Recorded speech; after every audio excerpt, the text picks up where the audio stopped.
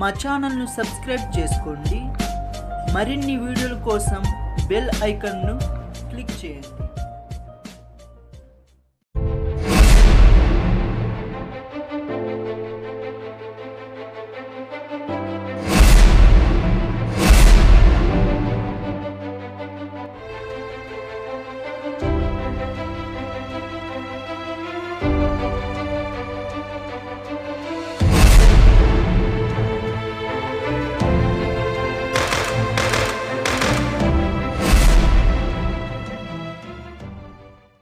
పెళ్లి చేసుకున్నటువంటి భార్య భర్త ఎడల ఎలా ప్రవర్తించాలి,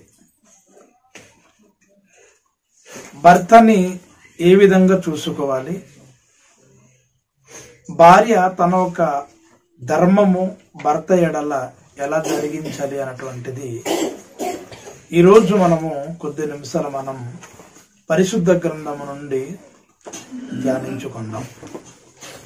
ప్రియులారా, బైబిల్ గ్రంథము తెరిచినట్లయితే ఎఫెసీయులకు రాసినటువంటి పత్రిక 5వ అధ్యాయము 22వ వచనాన్ని దయచేసి చదవండి. స్త్రీలారా ప్రభువునకు వలె మీ సొంత పురుషులకు లోబడి ఉండుడి. చాలండి. ప్రియులారా, ఇక్కడ మనకేం కనిపిస్తుంది అంటే, స్త్రీలారా ప్రభువునకు వలె మీ సొంత పురుషులకు లేదా మీ సొంత భర్తలకు లోబడి ఉండుడి అని దేవుని లేఖనాలు సెలవిస్తూ ఉన్నాయి. ప్రభువునకు వలె మీ సొంత భర్తలకు లోబడి ఉండుడి అని వాక్యము సెలవిస్తుంది. అంటే ప్రభు అయినటువంటి యేసుక్రీస్తు వారిని ఎలాగైతే మనము లోబడుతూ ఉన్నామో అదే విధంగా పెళ్లి చేసుకున్నటువంటి భార్య కూడా భర్తని లోబడాలి అని దేవుని లేఖనాలు సెలవిస్తూ ఉన్నాయి. బైబిల్ గ్రంథం మనము చదివినప్పుడు ప్రియులారా, ప్రకృతి యేసు ప్రభు వారిని లోబడుతున్నట్లుగా మనం బైబిల్ గ్రంథములు చూడగలం. అంతేకాకుండా దయ్యములు కూడా యేసు ప్రభు వారిని లోబడిన సందర్భాలు బైబిల్ గ్రంథములో కనిపిస్తాయి. నీ ఒక భర్తని నువ్వు ఎలా లోబడాలంటే ప్రభువునకు వలె లోబడాలి అని దేవుని లేఖనాలు తెలియజేస్తూ ఉన్నాయి. అదే అధ్యాయములోనే 24వ వచనము చదివితే ప్రియులారా, ఇంకా చక్కటి మాట కనబడుతుంది. సంఘము క్రీస్తునకు లోబడినట్లుగా భార్యలు కూడా ప్రతి విషయములోను తమ పురుషులకు లోబడవలెను. ఇక్కడ ఇంకా చక్కగా వ్రాయబడింది, సంఘము క్రీస్తునకు లోబడినట్లుగాని ఇక్కడ వ్రాయబడింది. ప్రియులారా, ఈ సంఘం అన్నటువంటిది ఎప్పుడు స్థాపించబడింది అంటే క్రీస్తు శకము 33 సంవత్సరములో యెరూషలేములో పెంతుకోస్తు అనే పండగ దినమున 3000 మందితో సంఘము అన్నటువంటిది స్థాపించబడింది. ఈ సంఘానికి స్థాపకుడు ఎవరు అంటే ప్రభు అయిన యేసుక్రీస్తు వారు. ఈ సంఘానికి నడిపించే ప్రియులారా రథసారథి ఎవరంటే ప్రభు అయినటువంటి యేసుక్రీస్తు వారు. ఈ సంఘానికి యేసు ప్రభు వారు తన ప్రాణాన్ని త్యాగం చేశాడు. ఈ సంఘాన్ని యేసు క్రీస్తు వారు శిరసై ఉన్నాడు అని వాక్యం సెలవిస్తూ ఉంది. గనుక యేసుక్రీస్తు ద్వారా స్థాపించబడినటువంటి సంఘము నేటికి ప్రియులారా ప్రపంచము యావత్తు 350 కోట్ల మందిగా విస్తరించబడింది, ఇంకా విస్తరిస్తూనే ఉంది. గనుక సంఘము ప్రభువునకు అనగా యేసుక్రీస్తు వారిని ఎలాగైతే లోబడుతుందో ప్రియులారా అదే విధంగా పెళ్లి చేసుకున్నటువంటి స్త్రీలు లేక భార్యలు పురుషునకు లోబడాలి అని దేవుని లేఖనాలు సెలవిస్తూ ఉన్నాయి. 1 పేతురు 3వ అధ్యాయము 5వ వచనం చదవగలిగినట్లయితే, క్రీస్తు పూర్వములో ఉన్నటువంటి పరిశుద్ధులైనటువంటి స్త్రీలు, క్రీస్తు పూర్వములో పరిశుద్ధులైనటువంటి స్త్రీలు ఏ విధంగా అలంకరించుకున్నారు, ఏ విధంగా తమ తమ భర్తలను లోబడ్డారో ప్రియులారా పేతురు పత్రికలో చక్కటి మాట మనకు కనబడుతుంది. అటువలే పూర్వము దేవుణ్ణి ఆశ్రయించిన పరిశుద్ధ స్త్రీలను తమ స్వపురుషులకు, బాగా గమనించండి, తమ స్వపురుషులకు లోబడి ఉండుట చేత తమ్మును తాము అలంకరించుకునేది. చాలండి ప్రియులారా, క్రీస్తు పూర్వములో ఉన్నటువంటి పరిశుద్ధురాలైనటువంటి స్త్రీలు ఏ విధముగా అలంకరించుకున్నారు అంటే, తమ ఒక భర్తలను లోబడుట చేత తమ్మును తాము అలంకరించుకుని అని దేవుని వాక్యం చెప్తుంది. ప్రియులారా, వివాహం రోజు మరి స్త్రీలు లేక భార్యలు ఏ విధముగా అలంకరించుకుంటారో మీకు తెలుసు. నిజంగానే ప్రియులారా, తల మొదలుకొని మరి పాదముల వరకు కూడాను అలంకరణ కనబడుతుంది. నిజంగానే వారు బ్రతికినటువంటి జీవిత కాలములో ఎప్పుడు ఎక్కడ ఎన్నడూ అలంకరించని విధముగా ఒక పెళ్లి రోజు మాత్రమే అలంకరించుకుంటారు. మిగతా రోజు అలా అలంకరించుకుంటే ఎవరు కూడా ఇష్టపడరు. ఒక పెళ్లి రోజు మాత్రమే అలంకరించుకున్నప్పుడు అనేక మందికి అట్రాక్షన్ గా, అందముగా, చూడడానికి చాలా చక్కగా కనబడుతుంది పెండ్లి కుమార్తె. ప్రియులారా, పూర్వము పరిశుద్ధురాలైనటువంటి స్త్రీలు వస్త్రధారణతో, జడలతో, పూలతో, వస్త్రాలతో ప్రియులారా అలంకరించుకొనలేదు గాని తమ ఒక్క భర్తలను లోబడుట వలన తమ్మును తాము అలంకరించుకున్నట్లుగా దేవుని లేఖనాలు సెలవిస్తూ ఉన్నాయి. అలంకరణము అంటే బయట కనబడేటువంటి రూపాలు కాదు గాని భర్తని లోబడుట అన్నటువంటి అలంకరణ ధరించాలి. అనగా క్యారెక్టర్, నీ ప్రవర్తన, నీ గుణముతో ప్రియులరా ఏం చేసుకోవాలంటే మనము అలంకరించుకోవాలి. భర్తని లోబడేటువంటి మరి గుణము అనేటువంటి ప్రవర్తనతో భర్తలకు లోబడాలి అని దేవుని లేఖనాలు సెలవిస్తూ ఉన్నాయి. అదే అధ్యాయములోనే 6వ వచనం చదవండి. ఆ ప్రకారము ఇందులో అనేక మంది స్త్రీల గురించి ప్రస్తావన చేస్తూ వారి పేర్లు బైబిల్లో వ్రాయబడనప్పటికీ అందులో ఒక పరిశుద్ధురాలైనటువంటి స్త్రీ గురించి ప్రస్తావన చేస్తూ ఉన్నాడు. ఆమె ఎవరు అంటే మన విశ్వాసులకు తండ్రి అయినటువంటి అబ్రహాం భార్య. ఆమె పేరే సారా.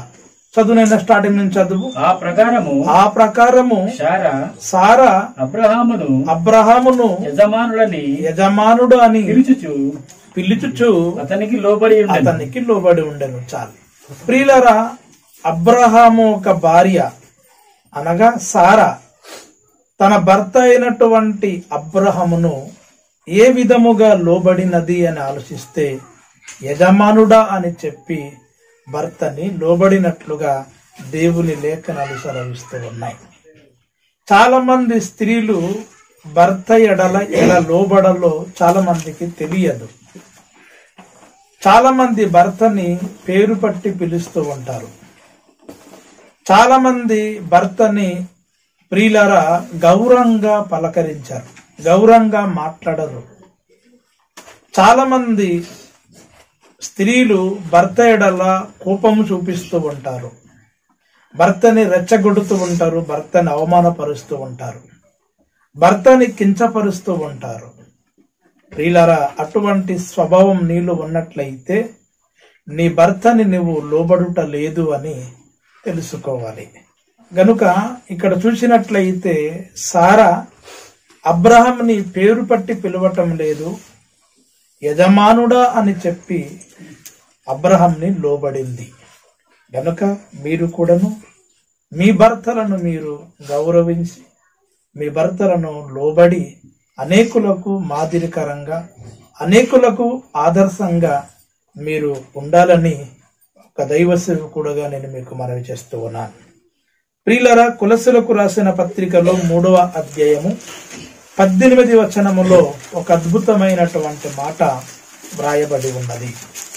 కొలస్సీలకు రాసిన పత్రిక 3వ అధ్యాయము 18 వచనం.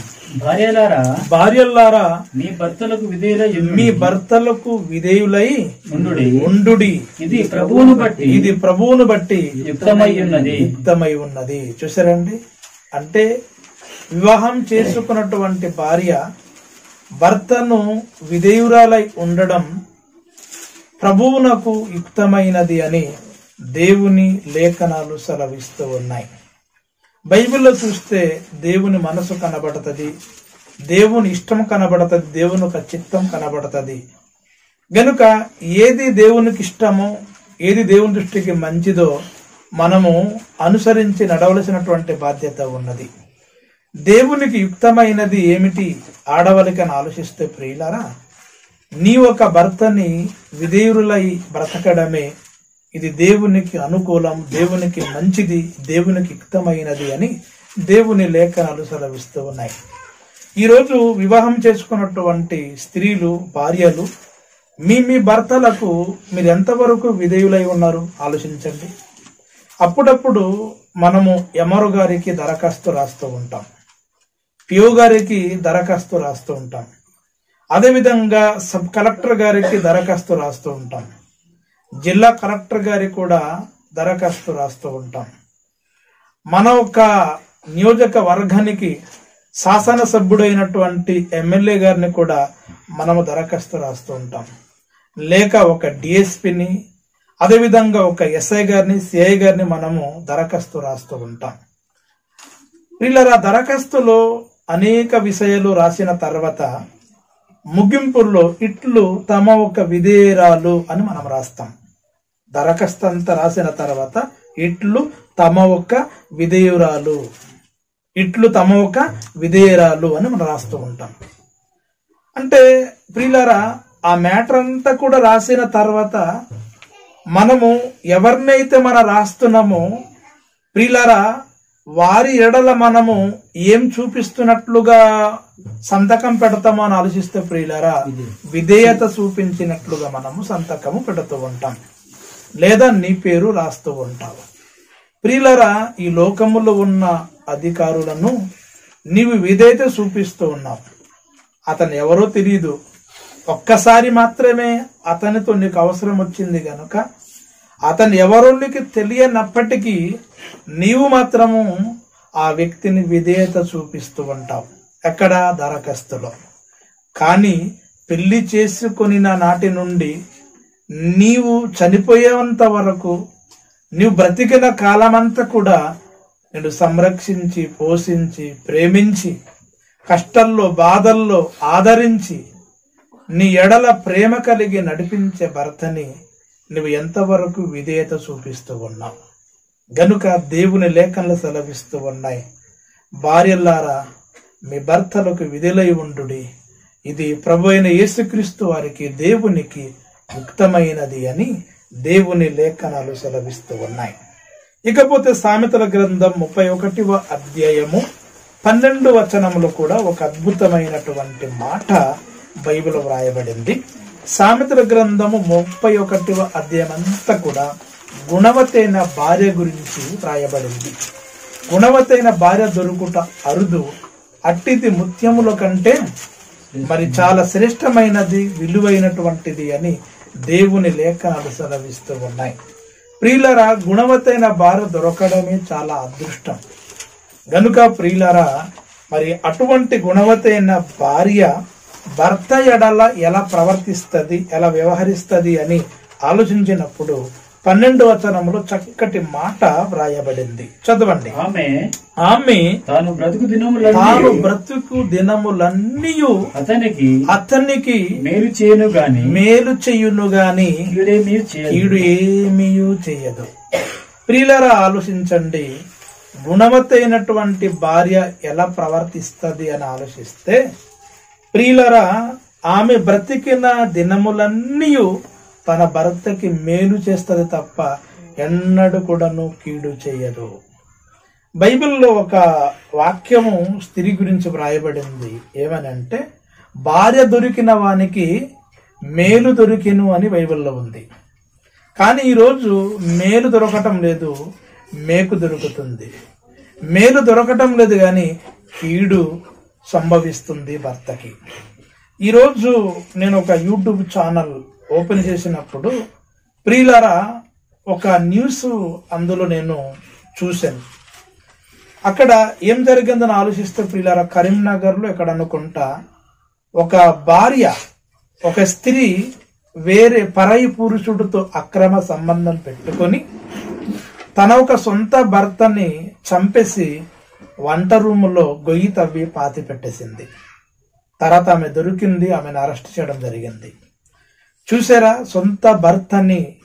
సొంత భర్తతో జీవితకాలం అంతా కూడాను మేలు చేసి సేవ చేసి కాపురం చేయవలసినటువంటి స్త్రీ తన భర్తని వెన్నుపోటు పొడిసింది, తన భర్తని చంపేసింది, తన భర్తని ప్రియులారా కీడు చేసింది. ఈరోజు అనేక మంది ఆడవాళ్ళు, స్త్రీలు ఈ విధంగానే ప్రవర్తిస్తూ ఉన్నారు. నాకు తెలిసినటువంటి ఒక స్త్రీ పెళ్లి చేసుకున్న కొన్నాళ్ళు పోయిన తర్వాత చాలా చక్కగా నటించింది, చాలా చక్కగా ప్రవర్తించింది. ఆమె యొక్క నమ్మకాన్ని చూసినటువంటి అత్తమామలు ఏం చేశారంటే, ఆమెని మరి చక్కటి ముక్కుల్లో చెవుల్లో బంగారముతో అలంకరించారు. ఎప్పుడైతే బంగారంతో అలంకరించారో కొన్నాళ్ళు పోయిన తర్వాత భర్తని, ఇంటిలో ఉన్న అత్తమామని చెప్ప చేయకుండా ఆమె ఎక్కడో పరారైపోయింది. గనుక ఆమె కేవలం బంగారాన్ని ఆశించి బంగారము దోసుకోవడానికి మాత్రమే పెళ్లి చేసుకున్నది తప్ప, డబ్బు ఆస్తిని ప్రియులారా ఆమె దోసుకోవడానికే పెళ్లి చేసుకున్నది తప్ప భర్తతో చిరకాలము కాపురం చేయడానికి వివాహం చేసుకోలేదు. గనుక ఈ విధంగా అనేక మంది భర్తకి మేలు చేయవలసినటువంటి స్త్రీలు భర్తని కీడు చేస్తూ ఉన్నారు. భర్త ఎడల నమ్మకం కలిగి ఉండవలసినటువంటి ఆడవాళ్ళు, భర్త ఎడల ప్రేమ, అనుభూతి, అనురాగం కలిగి ఉండవలసినటువంటి ఆడవాళ్ళు అనేక మందితో భర్త ఒక కళ్ళు కప్పి అక్రమ సంబంధము కలిగి సొంత భర్తని మానసికంగా కృంగదీసి భర్తని రోడ్డు పాలు చేస్తూ, భర్తను అవమానపరుస్తూ భర్తని కీడు చేస్తున్నారు తప్ప మేలు చేయలేకపోతున్నారు. కానీ బైబిల్ చెప్తుంది, బ్రతికిన దినములన్నీ మేలు చేయాలి తప్ప ఎన్నడూ కూడా భర్తని కీడు చేయకూడదు. ఎందుకంటే నీకు ఆయనే శిరసై ఉన్నాడు గనుక, నీకోసము ఆయన ఎన్నో కష్టపడి ఎన్నో విధాలుగా పోషిస్తూ ఉన్నాడు గనుక, సంరక్షిస్తున్నాడు గనుక నీ భర్తని మేలు చేయాలి తప్ప ఎన్నడూ కూడా నువ్వు కీడు చేయకూడదు అని దేవుని లేఖనాలు సెలవిస్తూ ఉన్నాయి. ఇకపోతే ఫైనల్ గా ప్రియులారా, తీతు పత్రిక 2వ అధ్యాయము 5వ వచనములో ఇట్టి రీతిగా వ్రాయబడింది. చదవండి. యవ్వన స్త్రీలు తమ భర్తలకు లోబడి ఉండి తమ భర్తలను శిశువులను ప్రేమించువారునై స్వస్థ బుద్ధి గలవారును పవిత్రులను ఇంట ఉండి పని చేసుకుని వారునై మంచివారునై ఉండవలనని బుద్ధి చెప్పుచు మంచి ఉపదేశమును చేయువారునై ఉండవలనని బోధించుము. ప్రియులారా, ఇందులో అనేక విషయమైనటువంటి పాయింట్లు ఉన్నాయి, కానీ ఒక్క పాయింట్ గురించి నేను మాట్లాడతాను. ఇక్కడ మనం చూసినట్లయితే యవ్వన కాలములో వివాహం చేసుకున్న స్త్రీలకు ఇక్కడ వ్రాయబడింది. యవ్వన కాలములో వివాహం చేసుకున్నటువంటి స్త్రీలు తమ భర్తలను, తమ ఒక శిశువులను ప్రేమించాలి అని దేవుని లేఖనాలు సెలవిస్తూ ఉన్నాయి. ప్రియులారా, నీ భర్తని నువ్వు ప్రేమించాల్సిన బాధ్యత ఉన్నది.